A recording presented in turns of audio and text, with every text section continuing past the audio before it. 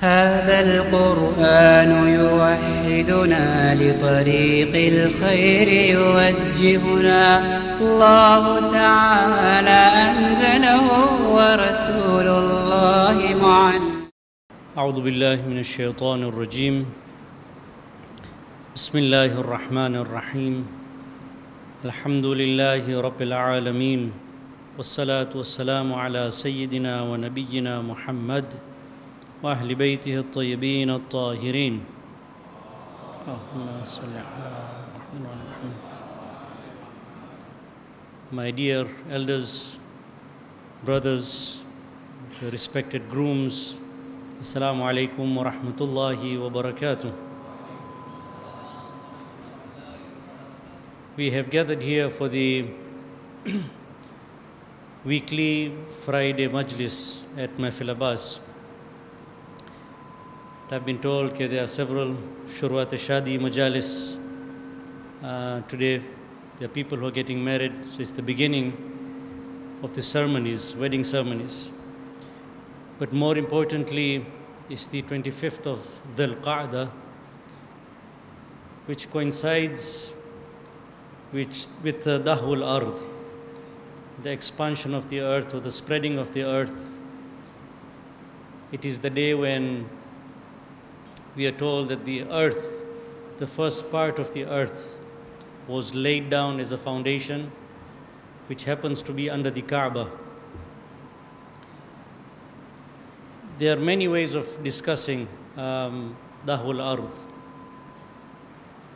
We can discuss as to how it happened in the spiritual realm, in the physical realm, which angels were involved. But I always prefer to speak about it in a way that it's a day that we need to reflect on our relationship with Mother Earth. It's the only planet which is known to have living beings, to have life. So there are things in this earth that make life possible.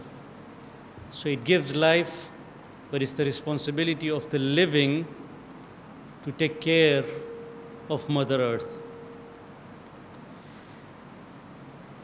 And we need to understand the purpose as to why God has created this earth. What is our responsibility? How are we supposed to live?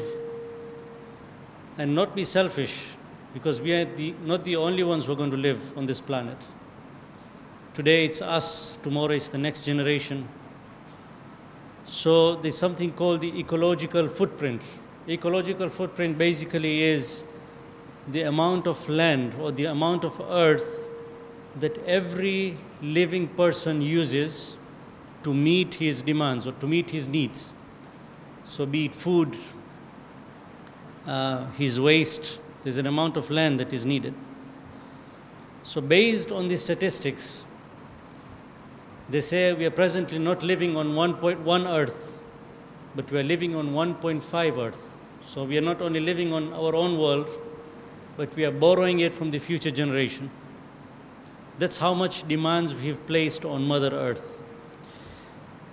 So this is a day which is an ideal day for us to reflect as to where are we going wrong.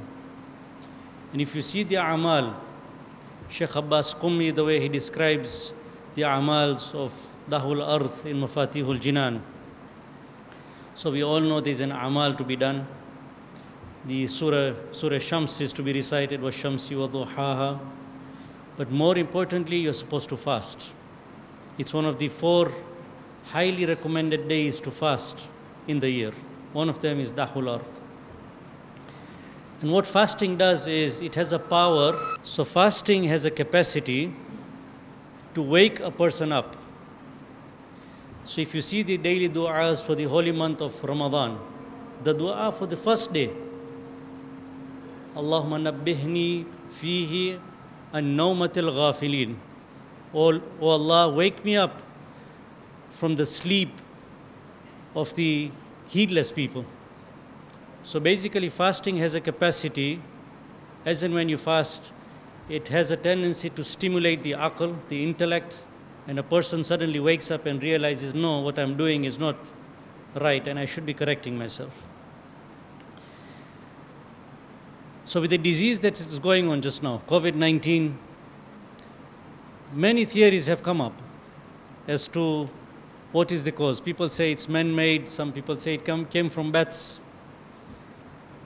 So one of the theories says that these are zoonotic diseases. Zoonotic diseases are diseases that jump from animals into humans. So researchers say that 65% of human diseases, of all the diseases that affect humans, are zoonotic. They come from animals. So for those of you who read the East African newspaper, it's a weekly newspaper. So this week's newspaper, there was an article in the East African which says the trends behind zoonotic disease. How do these zoonotic diseases come about? So this is presented by the United Nations Environmental Programme along with the International Livestock Research Institute. These two major institutions have come together and they've presented this article. So they say that there are 7 main causes that cause these zoonotic diseases. As to why, there are 7 factors that contribute to humans getting these zoonotic diseases. And I want you to listen to these 7 factors. Number 1, rising demand for animal proteins. So there are 2 or 3 generations here. The old generation will tell you that in our times, we used to have chicken only once a week. Even that, it was the kienyeji chicken, not the hybrid chicken. So chicken was not readily available. But now, we have chicken almost every day. And we see barbecue joints around the corner. We didn't have them a few years back. Not only that, but meat, mushkaki, so animal protein, so the demand has increased. So they said this is one of the first factors. Secondly, he says extraction of natural resources and urbanization. So the demand for minerals, demand for oil has increased. So humans are engaging themselves in exploration activities. Not only that, but urbanization. Nobody wants to live in the village. So everybody is moving from the village into the city. So that contributes to zoonotic disease. Number 3, intensive and unsustainable farming. Initially, people would have their own small farms. They would cultivate their own crops, have some and sell some. But now you have mega plantations.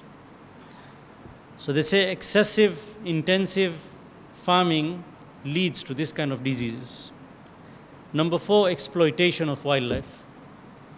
There was a time there was minimum hunting, but now hunting activities have increased, poaching has increased, export of wildlife, wild birds has increased. That also leads to zoonotic disease. Number 5, increased travel and transportation. In olden times, people didn't travel that much. But now what has happened is travel has increased. The world has become a small place. So with COVID, what has been affected is the aviation industry, mainly the tourism industry. People have stopped traveling, but that just shows how much they were traveling.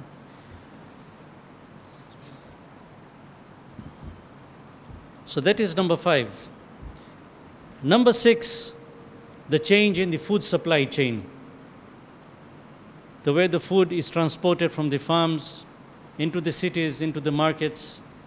But now that has also changed. So now the movement of food around the world, corporates have taken it up. Small farmers have been removed from the equation. So what has happened now is it is creating confusion, immunity is going down, people are going for hybrid foods, and it increases the risk of disease. And the last one is climate change. There's global warming. So definitely it makes people more prone to disease.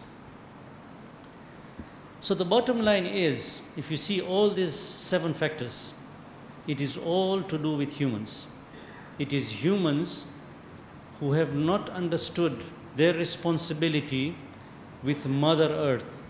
And what they do now is, instead of living for themselves, they become selfish, they become greedy, and as a result, they end up damaging Mother Earth. So the famous verse of Surah Rum that we recite on the night of Qadr, and Sheikh Sayyid Asad, who came from Muharram, Jafri, he recited a whole series of majalis, 12 majalis based on this verse. So chapter 30, verse number 41. أعوذ بالله من الشيطان الرجيم ظهر الفساد في البر والبحر بما كسبت أيدي الناس ليذيقهم بعد الذي عملوا لعلهم يرجعون. Corruption has appeared in the land and sea because of the doings of the people's hands. Why? So that God may make them taste something of what they have done, so that they may come back.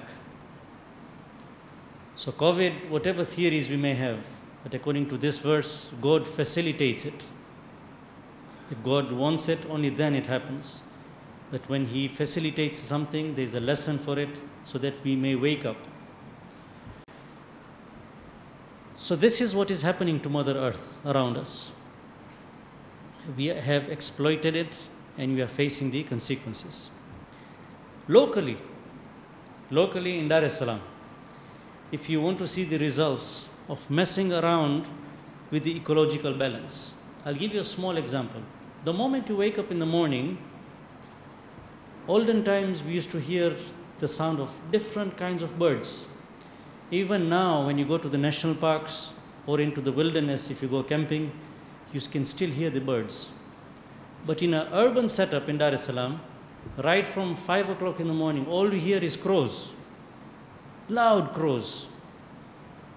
Now these crows never belonged to Dar es Salaam. They were brought in from India by the colonialists to clean up the cities. Who messed up the city? Humans. Who was brought in to clean it up? Crows. So crows cleaned it, but they reproduced and multiplied, and now they have become so many, they've become a nuisance. And they have chased away all the other birds away from the urban setup. So instead of the sweet sound of the birds, now we hear the crows. This is a small example. Second example is the Nile perch. Nile perch that has been introduced into Lake Victoria. It never belonged to Lake Victoria. But they came up with reasons, the people around Lake Victoria are malnourished and they need more fish and they need more protein. It was all for their own reasons. But what has happened is the tilapia have decreased in number. The tilapia that actually belong to Lake Victoria have decreased in number. So now the seaweeds are increasing because tilapia used to feed on those weeds. So it becomes difficult for the ships to navigate because weeds are growing along the lake shores. So this is another example.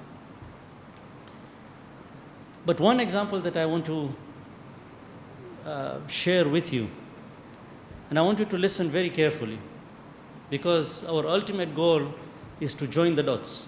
Because we have Shuruat-e-Shadi. This is a Shuruat-e-Shadi Majlis, so we need to give advices to the new couples. So we will try to join these dots. So one specific story about how people have messed around with the ecological balance. So there's a Yellowstone National Park in the US. So in the 1930s, there was excessive hunting of wolves. People used to go out and kill wolves. So in 1930, these wolves became extinct. Now, because of human activity, the wolves disappeared from Yellowstone National Park. Now, this is how it goes. The wolves used to feed on the elks. The elks are the biggest deers. You might have seen the photographs, who have huge horns on their heads which look like trees. They are called elks. So the wolves would feed on the elks. So now that the wolves disappeared, the elks started increasing in number, one. But more importantly, for as long as the wolves were feeding on these elks, the elks used to migrate.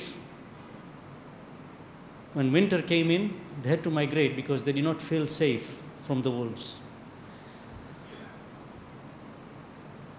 Now these elks, as their numbers increased in the absence of the wolf, they started feeding on the local trees. They're called the willows. So now what happened was, because there was the number of elks increased, they started feeding on these trees. So these trees started reducing. The willows started reducing. So immediately when the trees started reducing, the birds disappeared from the national park. Not only that, but the beavers. Beavers are small animals like rats who feed on these trees. They like cutting down these trees. They feed on the trees and they use the trunk, they put it on a riverbank and create a dam. So they're called dam beavers. So they create a dam, a small collection of water, so fish come in, and ducks come in, and frogs come in. So now, because there were no trees, the beavers also disappeared. And because the beavers disappeared, there were no dams, so the rivers started flowing wildly. There was nothing to stop the rivers. So there was flooding in the national park. Come 1995, the researchers reintroduced these wolves back into Yellowstone National Park. It was an experiment that these wolves belong to this national park. They've become extinct. Let's see what happens when we reintroduce them. So something fantastic happened. The wolves were introduced, and immediately the elks started migrating again. So their migration had stopped. Suddenly, within 5 years, they started migrating. When they started migrating, the willows started growing up again. So the willows that were growing a few feet now started growing really tall. When they started growing, the birds appeared again. The beavers, because now they had food, they could feed on these trees, they started appearing. They started cutting down these trees, creating dams. So now there was pooling of water. So the water creations also appeared, the frogs and the toads and the fish in those small, small dams. But more importantly, this was the most surprising effect. They said because of the number of trees, the soil became very stable. So there was less of erosion. When there was less of erosion, the rivers that were flowing wildly, now there was no flooding.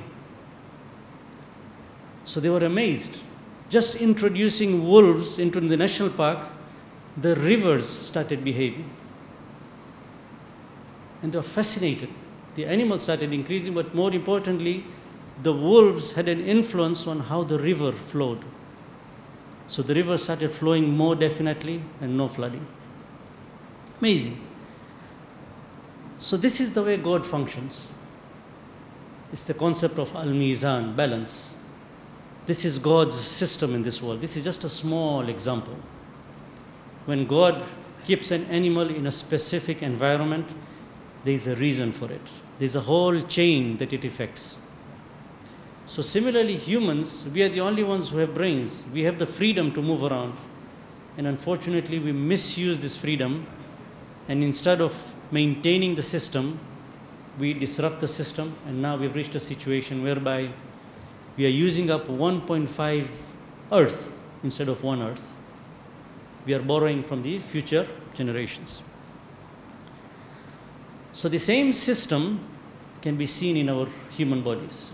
For those of you who have studied physiology and biology, the way the body works, the concept of homeostasis, the temperature control, digestion, hormones, everything is in balance. But when you don't respect it, it creates an imbalance and leads to diseases like COVID-19.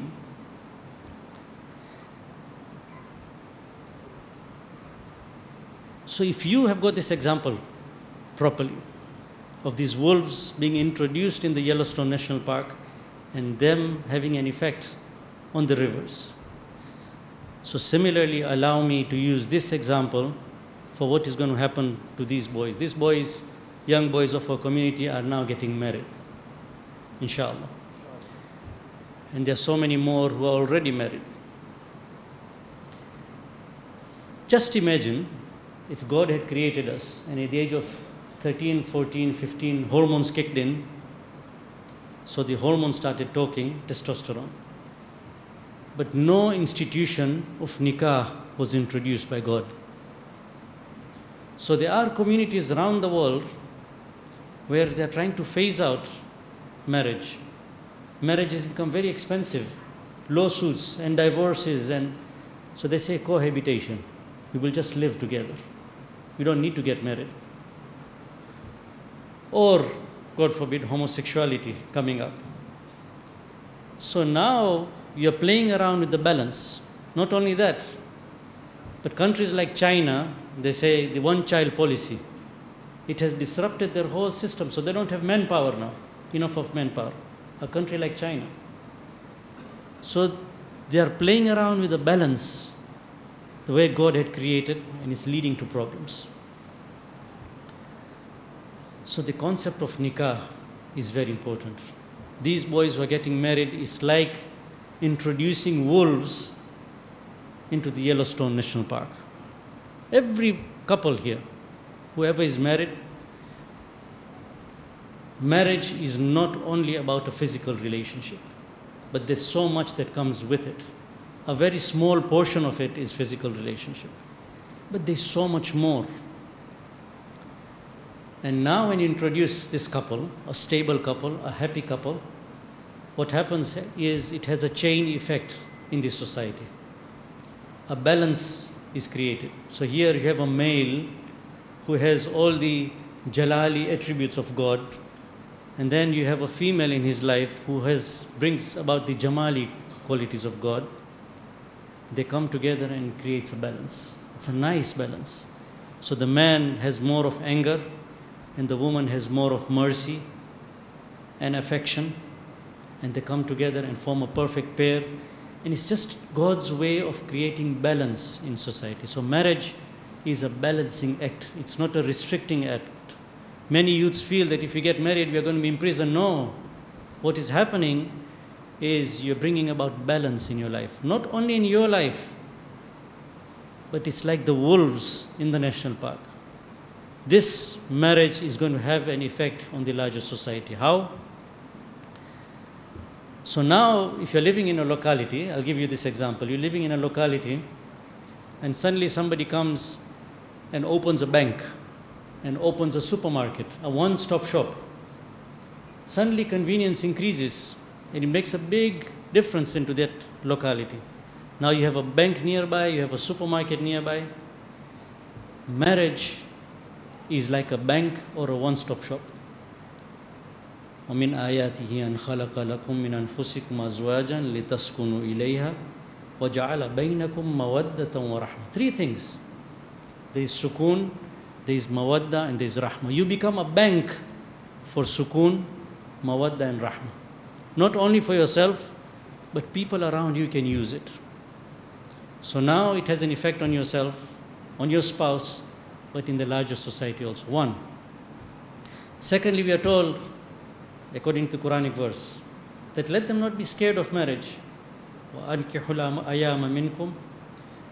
If they are faqir, we will enrich them. So what happens is risk increases. So by getting married, your risk increases, and it increases the affluence of the society around you. Number two. Number three, according to the hadith, we are told, increases your honor. By getting married, it increases your honor. God gives you excess of honor. As an individual, your honor increases. That honor spreads to the larger society. The society also becomes honorable. So a society that has more married couples is always honorable. It's more ethical. There will be more akhlaq. There will be less of evil vices, evil habits. People who are happily married. And lastly, spirituality also increases. With marriage, we are told that a 2 rakat salah of a married person is better than 70 units prayed by a bachelor. Or a person spending time with his family, that one sitting is better than doing i'tikaf in Masjid al-Haram. So you can imagine how much spirituality also increases when you get married. That spirituality is not for yourself only. It spreads to the greater community. So the community now becomes spiritual. Not only that, but now when you have children, so happy marriage leads to happy children. And when children, good children, are introduced into a community, it brings about a big difference. When COVID-19 started, one of the first things they did was they closed down the schools. Why? Because children spread diseases very fast. Not only diseases, they also spread good habits fast. So good children into a madrasa setup or into a school setup, now it creates, so it's like introducing wolves into a national park. These boys, they have given up their freedom of bachelorhood, so-called freedom of bachelorhood, and they're getting married. But what they're going to do now is they are going to make this society, this community more stable now. They're going to increase the stability of our society. So what we need to do is, we need to focus on our marriages, not only these boys, but it's time for us to reflect on ourselves, those of us who are already married. We need to concentrate on our marriages. Make our marriages more stable, make them happier.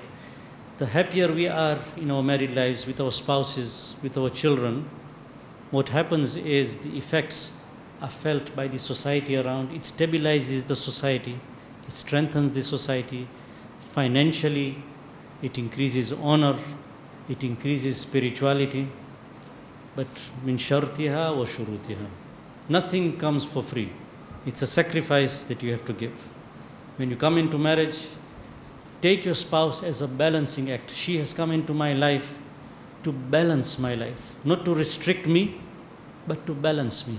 Without her, I would have exceeded the limits.